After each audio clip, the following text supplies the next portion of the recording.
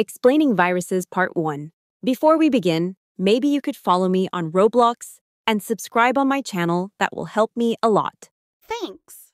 Blue Radio app. I've seen many people on TikTok indicating that this Blue Radio app is a tracking app, and it's gaining popularity. A few users have reported that it is filled with malware viruses.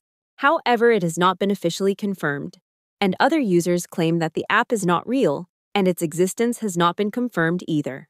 Many people on TikTok are sharing facts that can save your life video, suggesting that the app is a tracking tool that can see your private personal information and advising viewers to take action.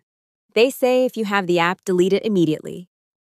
Update: I asked ChatGPT if Blue Radio app is a virus, and ChatGPT says it's a false information or no real app or malware has been confirmed. Most TikTok videos about it, it's just hoaxes meant to go viral. And ChatGPT says ignore it and avoid spreading them. To know if it's a virus or not, just check the ratings or search it up in TikTok.